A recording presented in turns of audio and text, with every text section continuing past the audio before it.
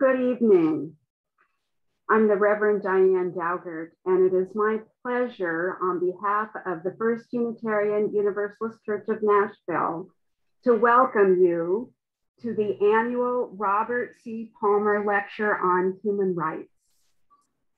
The lecture series, named in honor of the first minister called here to serve the church, is an expression of the congregation's mission to create community, nurture spiritual growth, and to act on our values in the larger world.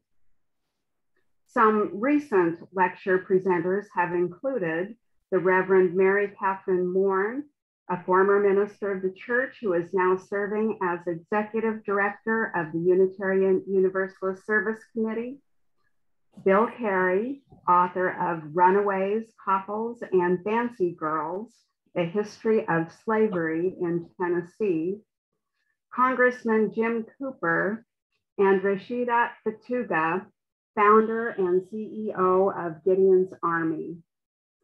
So joining that esteemed and robust group of presenters this evening, we are delighted that this year's presenter is Lindsey Krinks, co-founder and director of education for Open Table Nashville.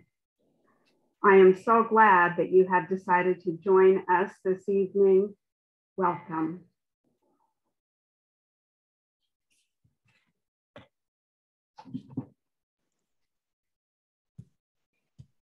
Good evening. I'm Jessica Moore-Lucas. My pronouns are she, her, hers, and I serve as co-chair of First UU's Social Justice Committee. A really quick program note, after the lecture, there will be a short question and answer period. Put your questions in the chat as they occur to you, and we will read them and answer them, hopefully, after the lecture. I am really excited to introduce tonight's speaker, who has been working with those experiencing homelessness in Nashville since 2007.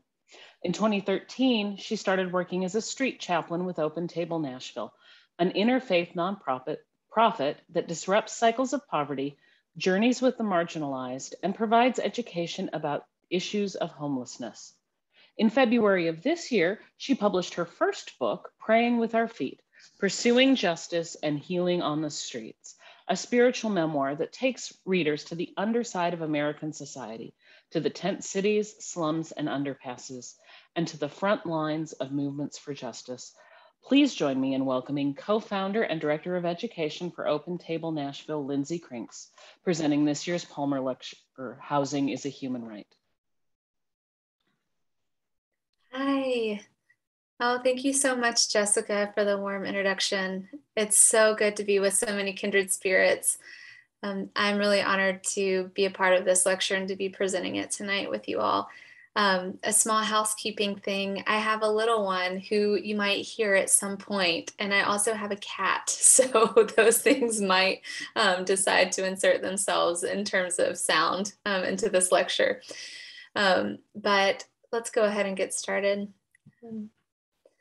The first time that I heard that the idea that housing was a human right, I was a bushy-tailed college senior who was deep into planning my first rally for affordable housing. I was facing a bit of pushback though. One of our top administrators of the distinctly Christian university I attended was pressuring me and the other student organizers to cancel the rally that we were planning at the behest of his friend in the mayor's office. I didn't know what to do and was desperate to find someone whose advice I could trust. What happened next was a small miracle that forever changed the course of my life. One of my new friends, who was part of the Nashville Homeless Power Project back in the day, gave my number to one of the most kind, gentle, unassumingly radical men I've ever met in my life. And that man was Charlie Strobel, the Catholic priest, former Catholic priest, who left his parish to serve the poor and started Room in the Inn on the streets in 1985 in Nashville. Charlie reached out to us, the little budding organizers that we were, and came over to our college campus late one night to meet with us. When I recounted the story in the book that I recently wrote, I called him a saint in sweats because he was wearing a gray sweatshirt and gray sweatpants. And I'm sure that he very much cringed when he read that description. But among all the many things that I scribbled in my journal later that night after our conversation with him was this note about how there was a universal declaration of human rights that was founded in 1948 and that included the right to adequate housing. It was the first time I had ever heard that in my life. To live without housing in the United States, Charlie told us, was to live in subhuman conditions. I hadn't yet seen all of those conditions in our own city, but I knew enough to know that he was right. Thanks to the help of Charlie and our friends at the Power Project, our small little bushy-tailed group of student organizers found the confidence to move forward with our rally. And we painted the words, "Housing is a human right," on our cardboard signs and carried them proudly to the courthouse that day. We have continued to do that over the last 15 years, and now we have buttons. We're getting a little bit more savvy, as you can see. There's still a lot of work to do, though. But when I heard about this idea of human rights, it made sense to me, right? I was raised in a Church of Christ congregation that was very, very serious about reading the Bible. And one of my foundational beliefs was that all human beings are made in the image of God. I also learned in Sunday school that we are all children of God, which essentially made all members of the human family my siblings. Now, if you actually were to really think about these ideas, they're incredibly radical, or at least they would be if they were fully realized. They would be radical if we actually lived these ideas out in the public sphere and not just in the sentimental Bible stories that are relegated to our Sunday room classes. When I learned more about the history of human rights, I learned that some of the earliest recorded ideas that involved individuals having rights and being treated with dignity often came from ancient spiritual and philosophical teachings. Think, for instance, about all the variations of the Golden Rule that have existed. When I was reading about this, some say that 5 of the oldest written sources that address questions of people's duties, rights, and responsibilities are the Hindu Vedas, the Babylonian Code of Hammurabi, the Bible, the Quran, and the Analects of Confucius, which I have most definitely not read. But some say there's other Incan and Aztec codes of conduct, and you can just go way back. And I started going down deep rabbit holes of Google searches, and then I stopped myself for all of our sakes. So you're welcome. But this is such a fascinating idea to me. To vastly simplify things for the sake of this lecture, it appears that in the 17th, 18th, and 19th centuries, there were very long, tangled conversations of rights that included and also often excluded the atrocities of slavery and war, the rights of workers, the rights of some people, white, propertied male people over others. But really, the more modern idea of human rights didn't come into play on the global stage until after World War II and the heinous atrocities committed during the Holocaust. So the United Nations is established, right, in 1945, and then a few years later, they passed this Declaration of Human Rights in a landmark session. And while this declaration doesn't have legal teeth, and it's been critiqued for falling short in a number of ways, what is so stunning to me about this idea is that the idea that every person has rights flies in the face of the notion of the divine rights of kings, dictators, tyrants, and the ruling class who have, across time, found it politically convenient and sometimes religiously convenient to make claims to the contrary, to argue that certain people are discardable, disposable, and unworthy of such rights. We don't have to look far to see where that's happening today, right?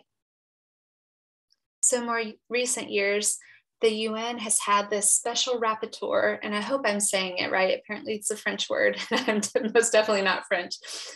So these special rapporteurs who they send into countries to be independent investigators of situations involving human rights. Many of you will remember the scathing report that came out in early 2018 after one such rapporteur was sent on a special mission to investigate extreme poverty in the United States. When I heard about that visit and report, I remember feeling validated in some way.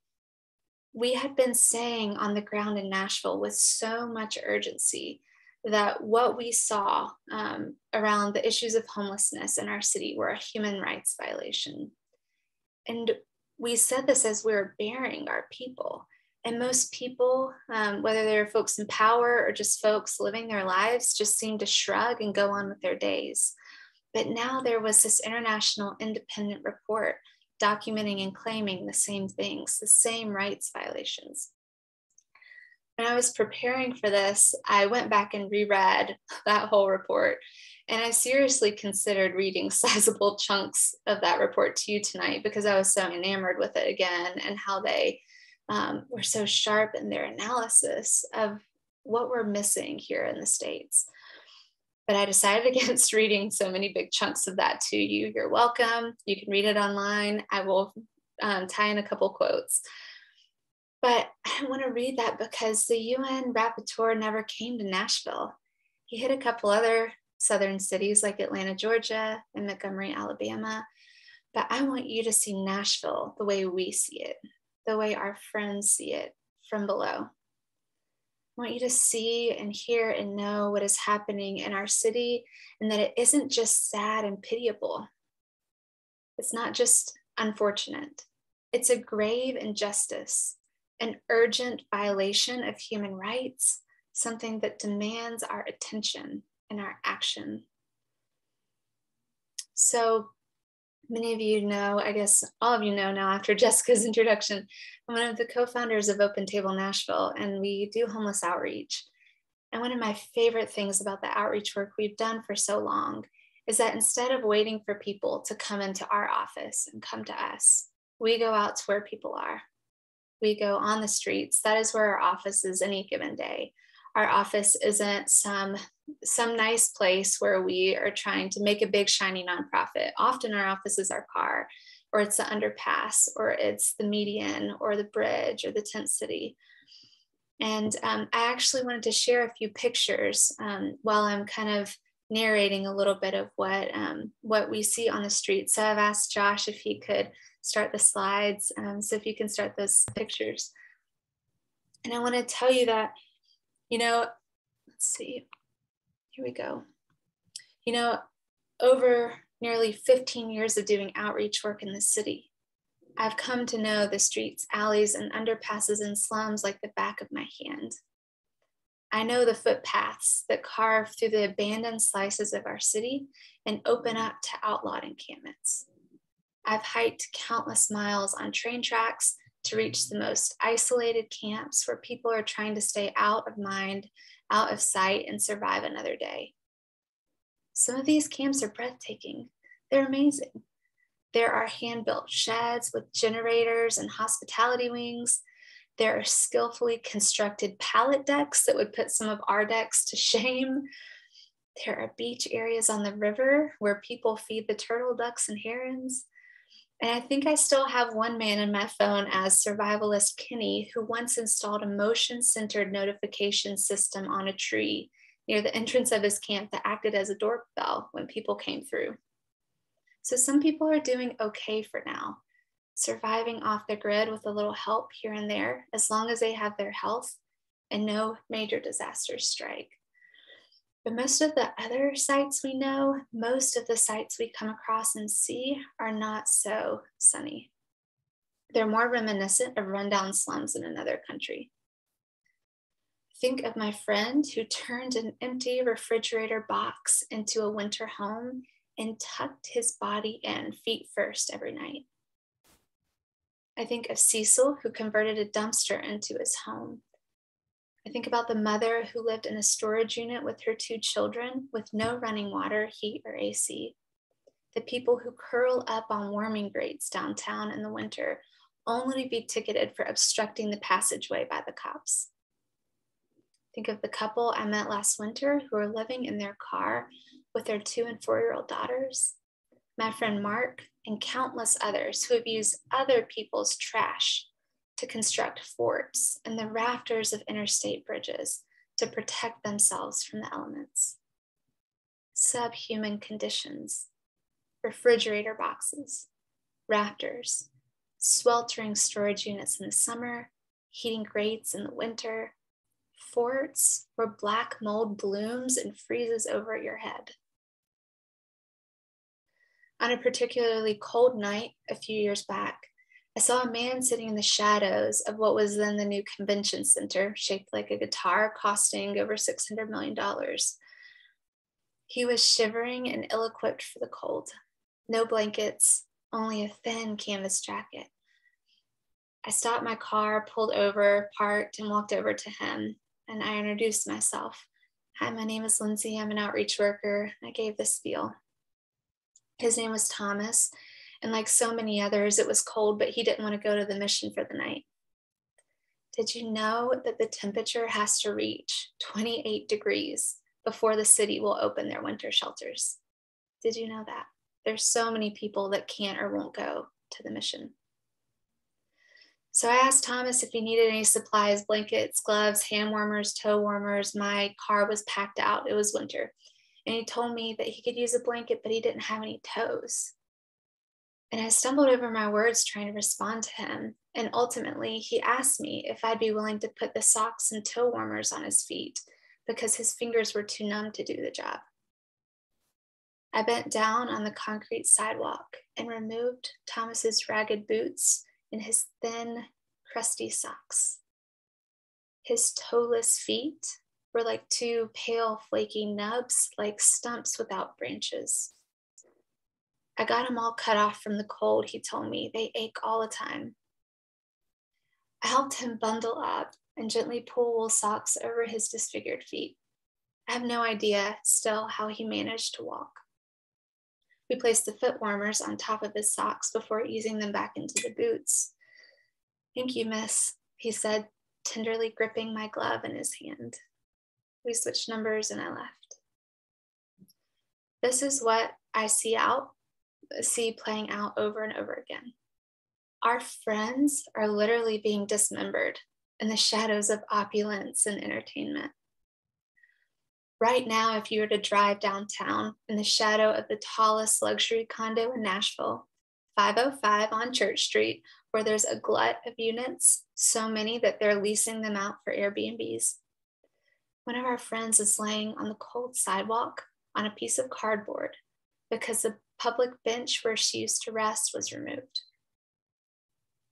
This is a social sin.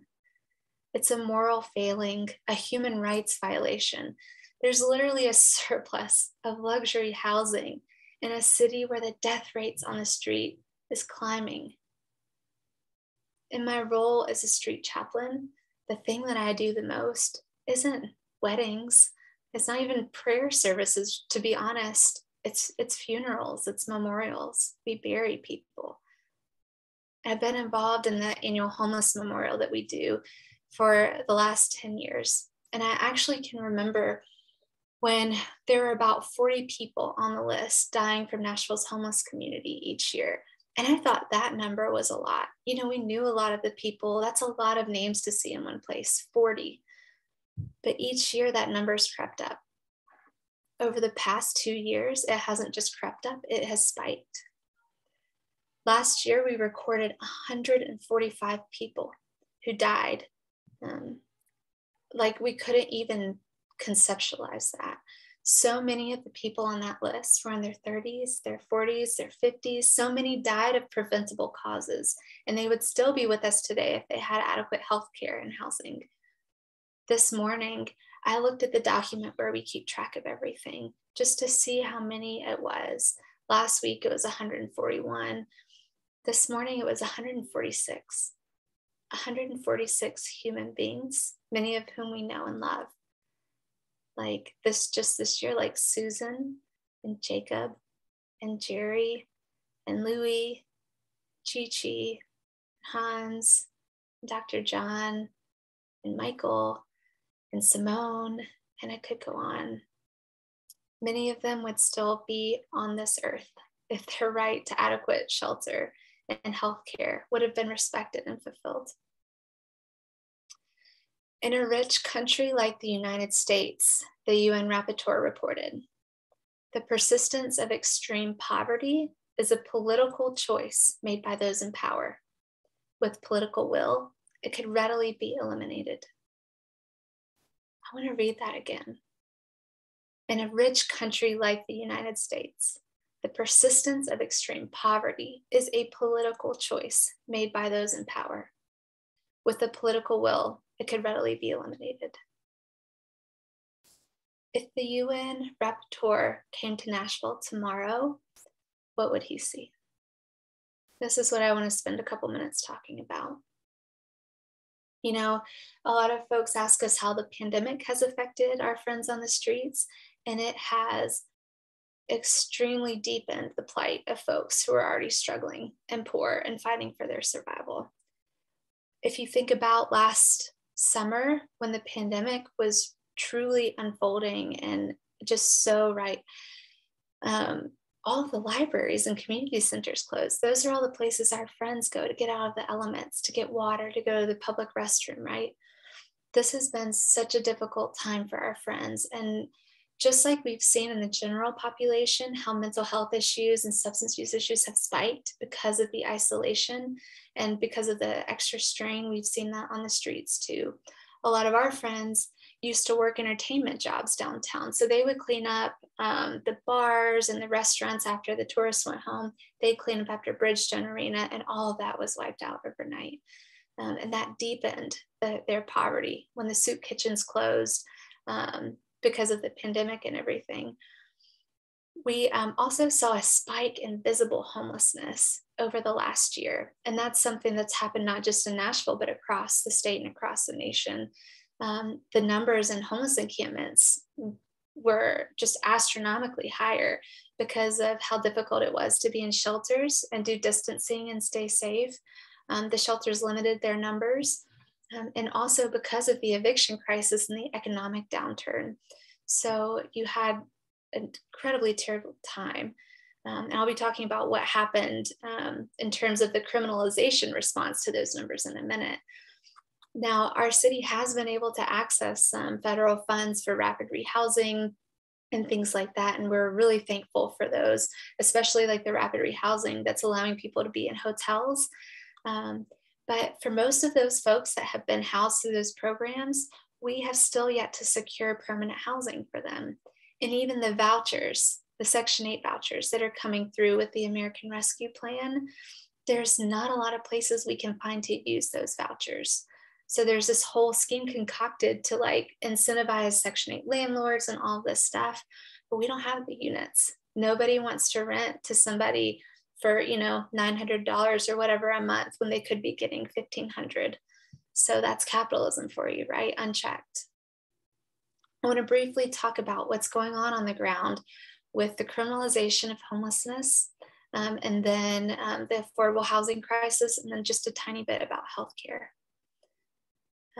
To talk about criminalization, I actually want to tell you about one of my friends, Alabama, who I helped house years ago.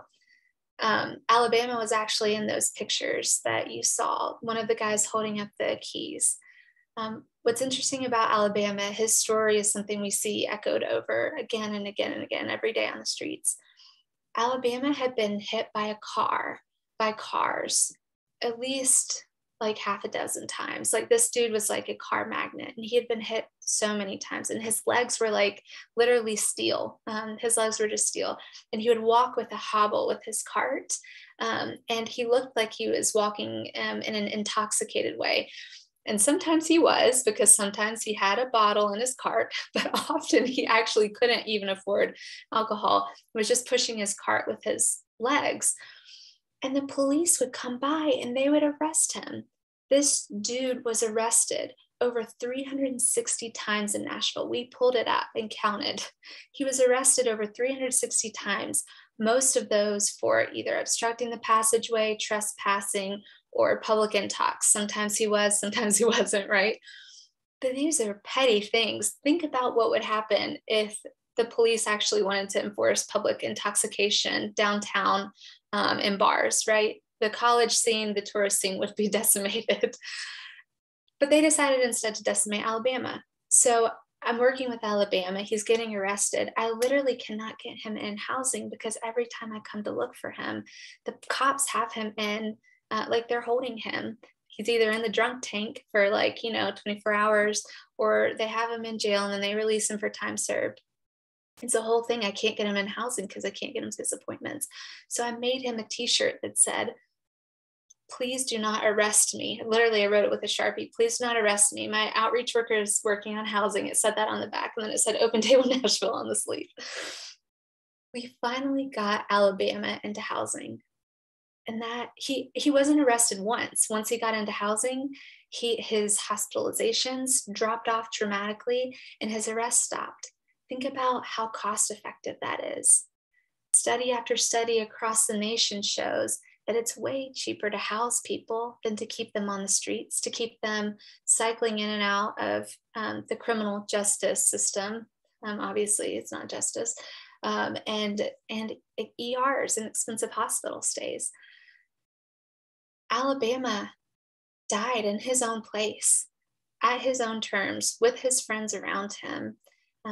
He was not a crime. He was a human being. We are arresting folks when we should be. Homelessness isn't a criminal issue. It's a housing issue. It's a social services issue. It's an economic issue. It's a public health issue. It's not a criminal issue. But we are up against so much right now. Just this spring, many of you probably heard this, the Tennessee State Legislature, who is, really a prime group, many of them tried to pass legislation that would make it a felony to sleep out on public property, a felony. Luckily, we were able to mobilize quickly and we were able to defeat that bill, but we're expecting that to come back, and it's already a felony to sleep on state property.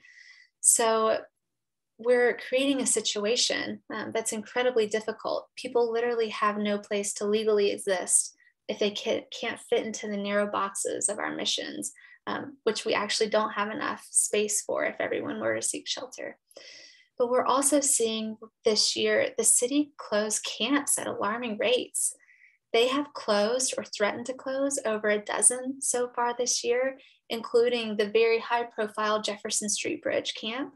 We helped residents organize there, and there are still people that have an organized governance council there and are working on housing that are there, thanks to organizing efforts and solidarity from many people like you.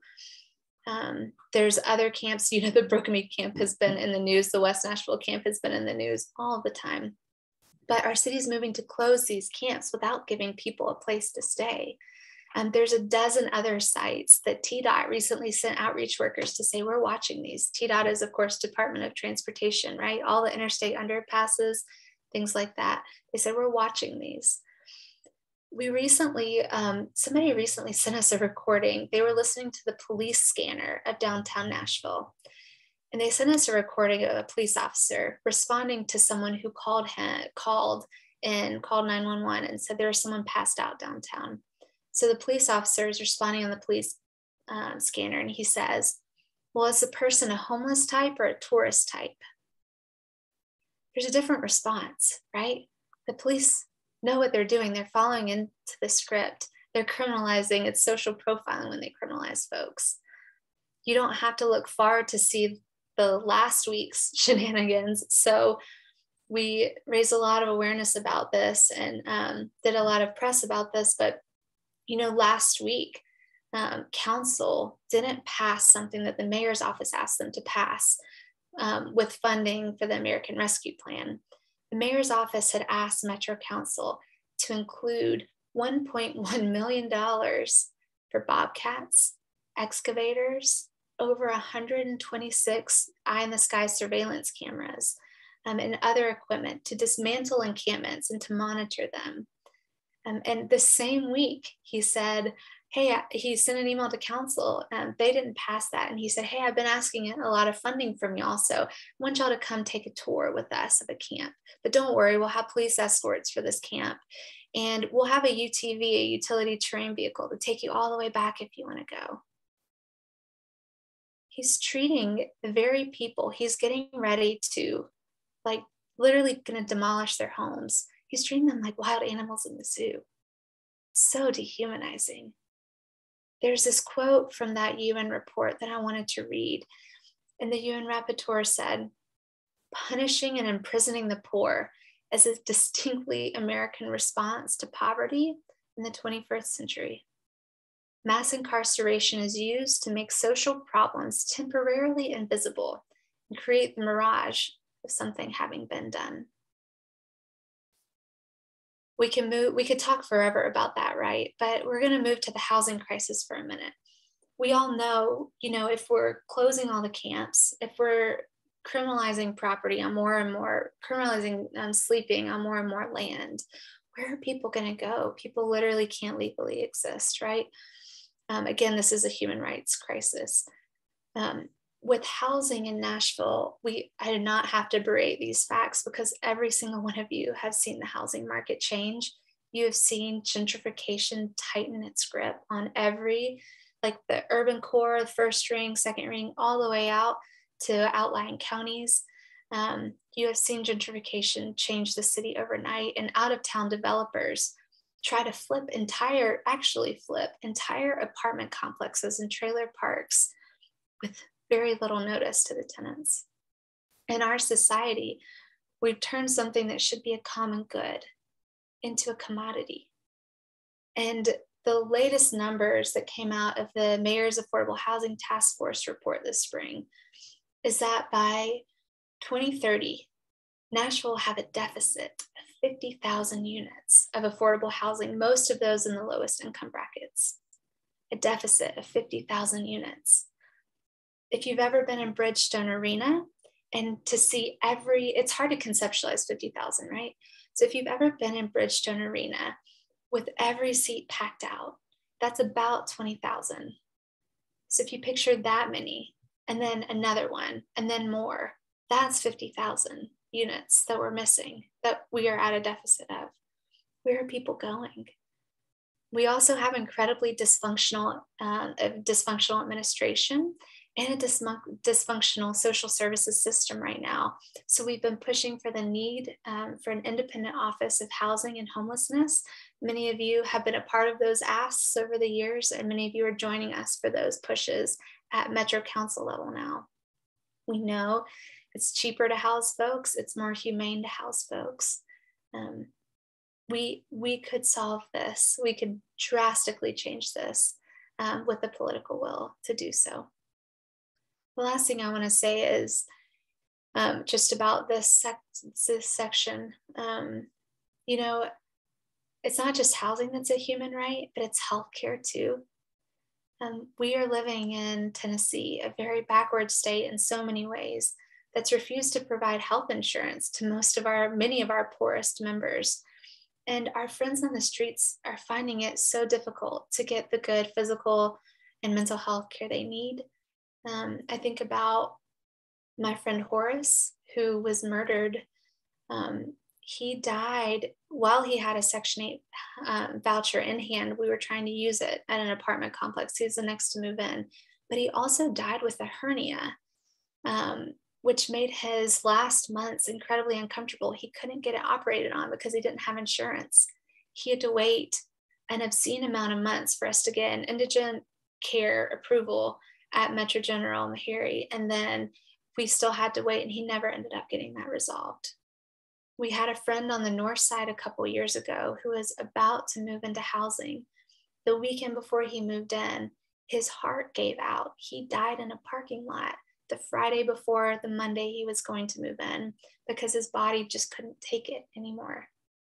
I could tell you so many stories, and I'm going to restrain myself because I've already said a lot of very depressing things. But our people are being dismembered in the shadows of all of this.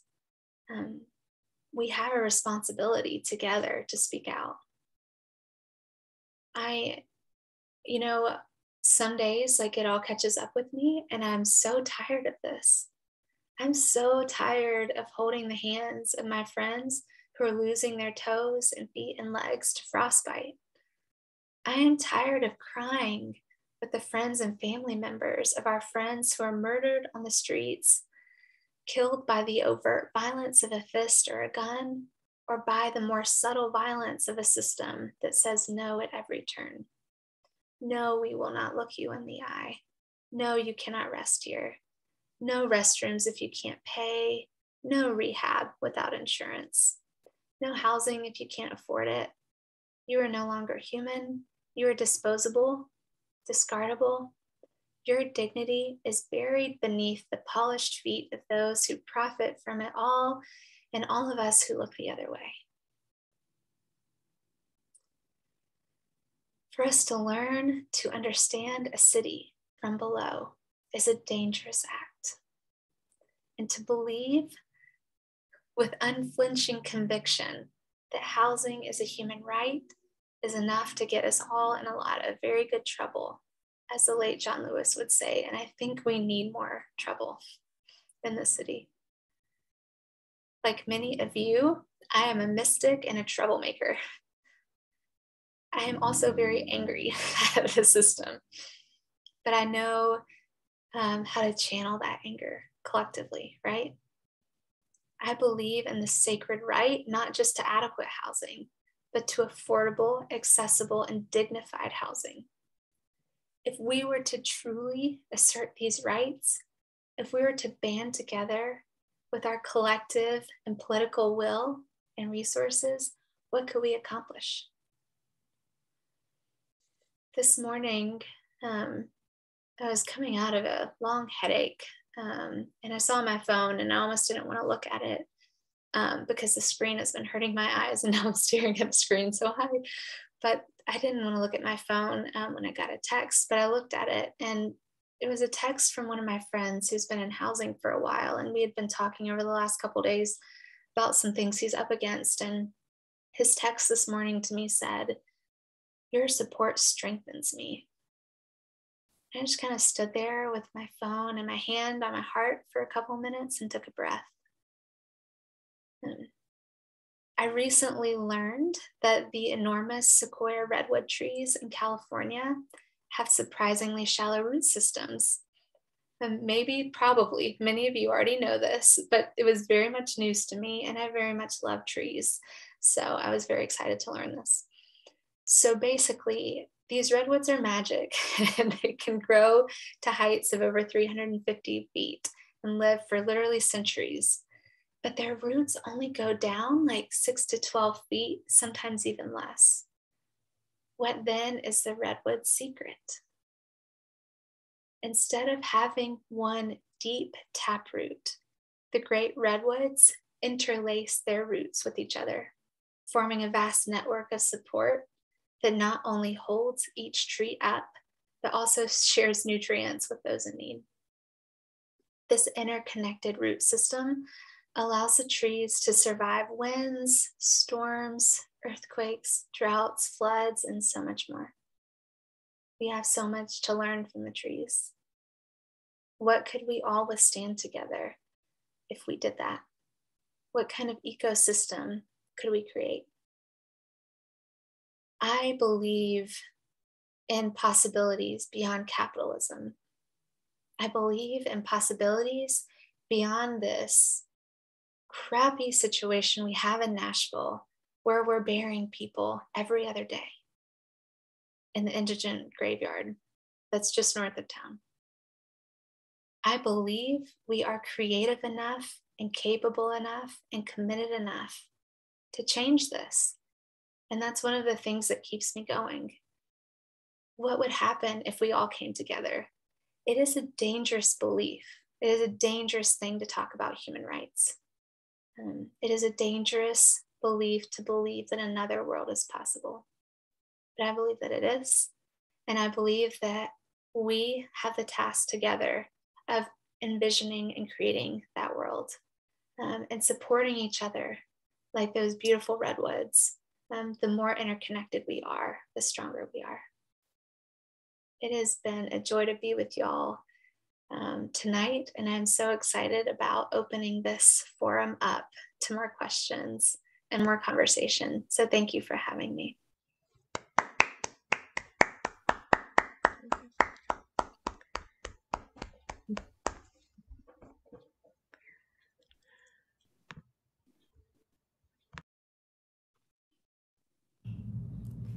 Good evening. My name is Tom Surface. I'm a member of First UU Church, where I serve as co-chair of the Beloved Community Committee. The Palmer Lecture on Human Rights is a key part of who we are, both within First UU Church of Nashville and in the broader community of social activism in Tennessee. This lecture has been going for almost 40 years now, providing a platform for us to hear the voices of important civil rights people. The Palmer Lecture on Human Rights was established by the board at First UU Church in 1983 to honor the Reverend Robert Palmer, our first called minister. Reverend Palmer was a devoted social activist with particular emphasis on the civil rights movement, the United Nations, and nuclear disarmament. The inaugural speaker was the Reverend Kelly Miller Smith Sr., minister of First Baptist Church, Capitol Hill, with whom Reverend Palmer worked closely. We've had many notable speakers for this lecture over the years. Last year, Rashida Fatuga from Gideon's Army talked about restorative justice opportunities right here in Nashville. In 2019, we had UU Service Committee President Mary Catherine Mourn talk about migrant justice and other global human rights issues. In 2018, Bill Carey discussed his research on slavery here in Middle Tennessee. 2017, it was Congressman Jim Cooper talked about government's role. In 2016, it was author Tim Weiss who talked about anti-racism. Like many things, the pandemic has made it tough to keep the Palmer Lecture going. This is the second time now we've had to conduct the lecture virtually, and the resulting proceeds have been lower than usual. We've had to go into deficit spending to cover this year's costs. Please help us keep the Palmer Lecture going with your donation. You can donate to the Palmer Lecture Fund through our website at firstuunash.org. Just look for the Give button on the upper right. Be sure to select the Palmer Fund in the first drop-down. The link is also posted in the chat. Please give to this fund so we can continue to provide this important platform for the voices who champion human rights in our world. Thank you.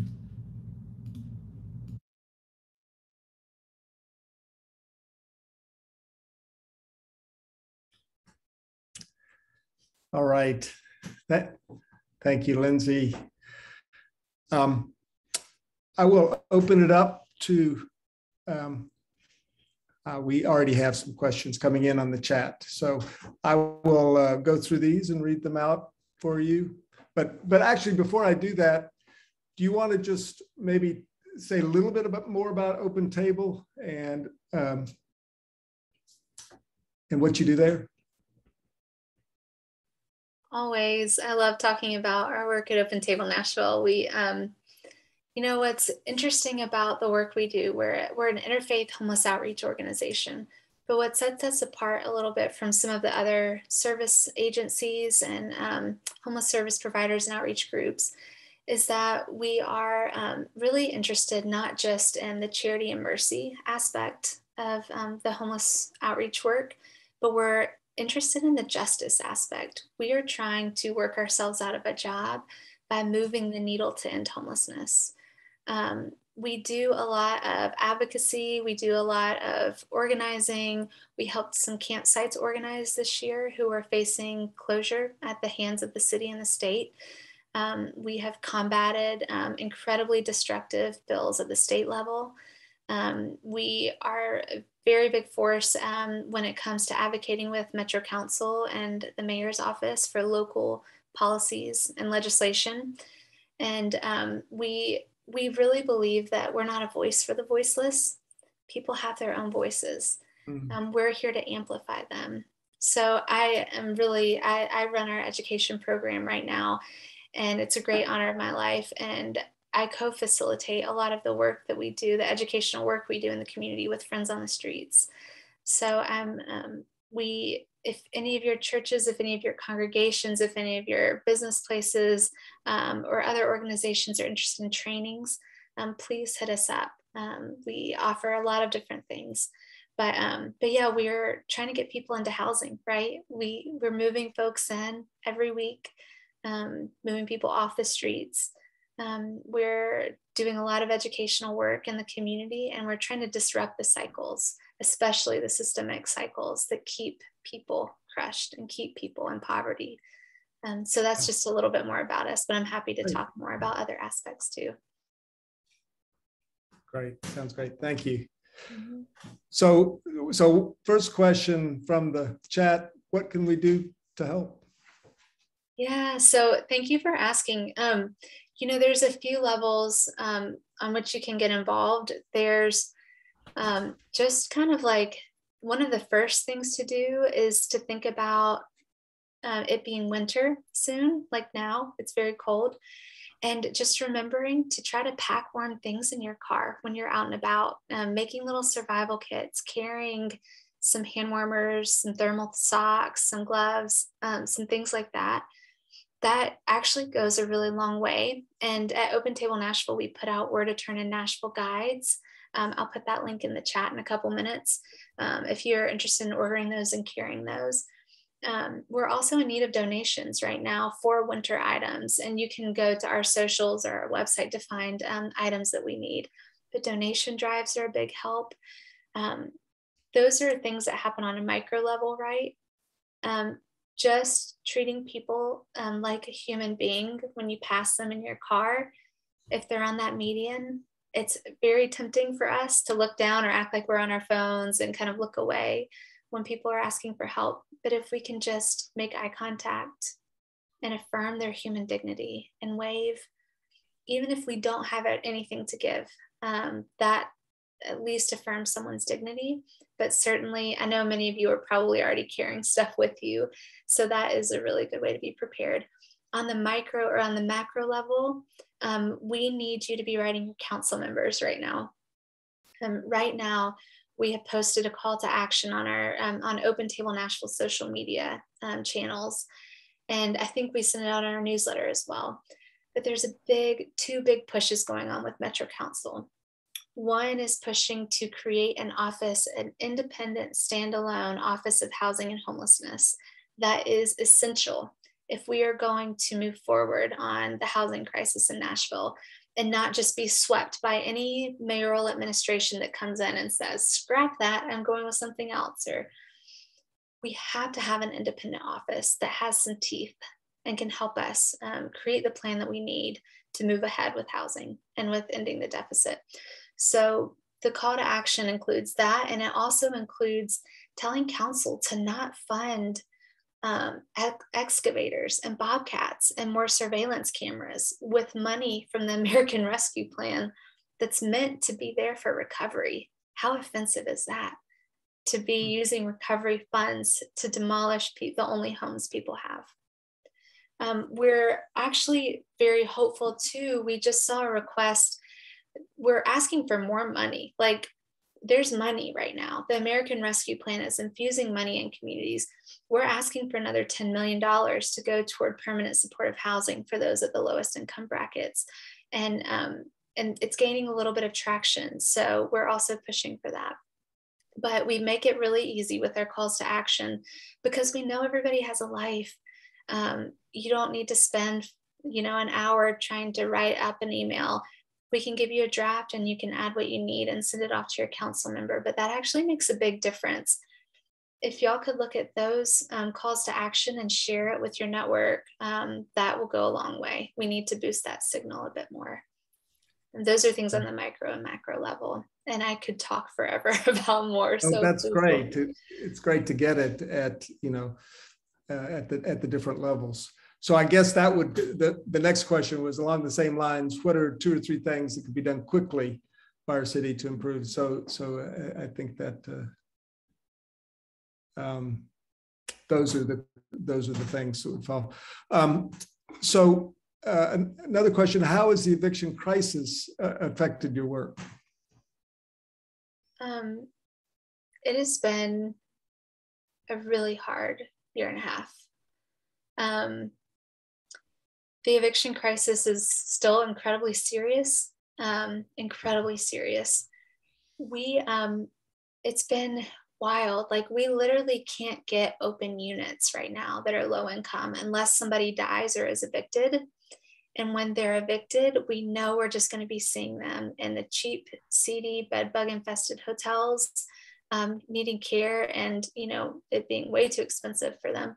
Or we're going to see them on the streets and their families and cars are on the streets, or they're going to be moving out of their children's school districts, which is incredibly precarious, and going to places further away from services and transportation.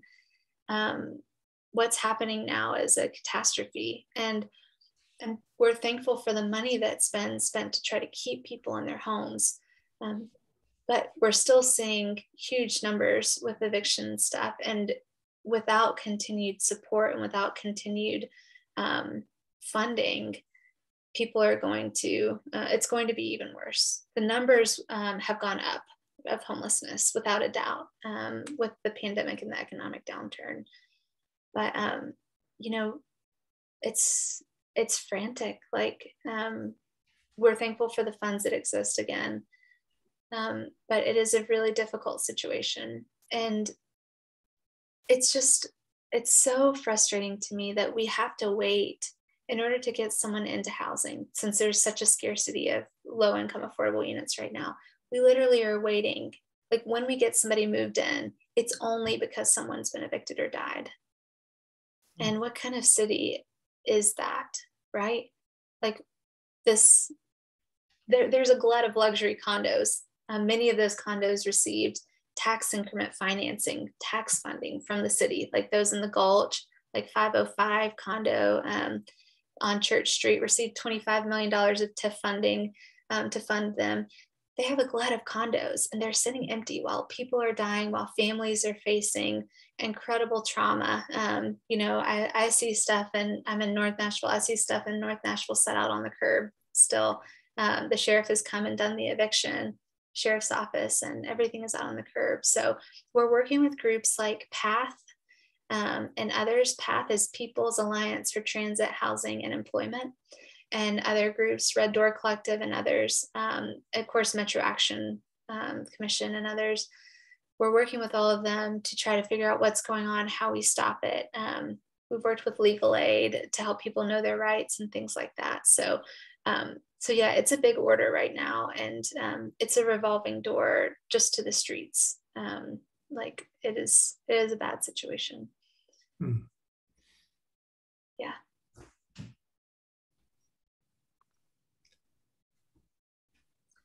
And you know, I will say that I'm really encouraged by the advocacy we've seen and the people that have joined the affordable housing work, especially in the last several years.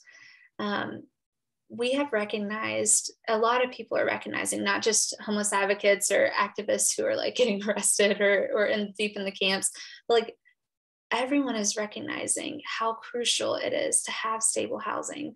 Our livelihoods are bound up in that. And I'm really thankful for all the people that have joined in the work. The other thing I'll say is, you know, it's not just the man-made disasters like the economic downturns or the pandemic or the recessions or whatever, but during the tornado, so our home was hit with a tornado, and we lost our home and our cars when I was 5 months pregnant, and we had insurance. And we've rebuilt. So this beautiful bookshelf, my friend Wendell from Tent City made this for us in our new home that we rebuilt. We're really thankful. But, you know, developers, out-of-state developers, and venture capitalists, they know how to take advantage of a crisis. They swooped in to our neighborhood, and within less than 24 hours, we were getting calls, so many calls about, oh, we're so sorry. Would you like to sell your home? We'll give you cash. We'll give you cash. This happened again and again and again. People know how to capitalize on a disaster, but we know things that they don't. That is that our liberation is bound up together, and we are fierce defenders of each other.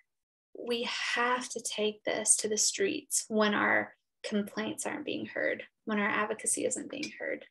So I hope that y'all will continue to join us in doing that, because the forces that are organizing for profit are incredibly powerful and savvy, and we have to be too. Yes. Great. One last question, Lindsay, about children. Can you talk about how many there are with, yeah.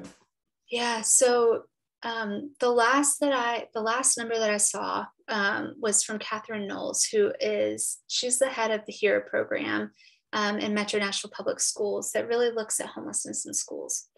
So the last number I received from her was in the last school year. There were around 4,000, just shy of 4,000 homeless school-aged children in Nashville that were said to be without an address. So they were doubling up, or they were literally in the shelters. And we know that number is high, but it misses so many. Like, it misses all the children that aren't in school, all the children that aren't of school age, all the children that are under the radar or don't get counted because they're not detected, right, as not having an address. So we know the number is much higher than that. But what's so offensive is that in the United States of America and in the Bible Belt of all places, like Tennessee and other areas, surrounding areas, our child poverty rates are some of the highest in the nation. This is something that that is a moral failing of our leaders and of us when we fail to hold people accountable. So we've got to do more with that. Thank you for bringing that up. And we had one more question come in about how is the pandemic affecting homelessness, and with the COVID federal money coming in, how will that best be put to use? You know, we only have a couple minutes left. I'll say the pandemic, because really the pandemic was never an equalizer, right? People who are wealthy have continued to grow in wealth, many of them. But folks that were barely just hanging on had everything ripped out from under them when the economic downturn came. It has been incredibly difficult, and we've seen the mental health toll rise. We're seeing the opioid crisis really tighten its grip on encampments and other areas because people have so much trauma and nowhere to turn, and they're self-medicating. It's been incredibly difficult. We're asking for that federal money to be spent on housing, on permanent supportive housing and support services around that housing, because the only thing that ends homelessness is housing. So we'd love to buy up some hotels. Other cities have done that. We have put that to Nashville a number of times. We'd love to see some hotels bought up. There are a number of hotels in Nashville that could be, and we'd love to see those flipped into affordable housing. The only way we're going to make a dent in homelessness is through the work of housing and support services. So we will keep making lots of noise and trouble about that. And I know that many of you will keep joining us because it is just so nice to be with so many kindred spirits. And I really hope to stay connected with y'all. So thank y'all again for having me tonight. It's been really nice to be with y'all and to have a space to share these things from not just my heart, but from all of us at Open Table Nashville. So thank you. Well, thank you, Lindsay. It's wonderful to hear the stories as hard as they are. And we really appreciate you coming and talking to us tonight and all the work that you do at Open Table. Thank you so much. Thank you. Solidarity forever. All right.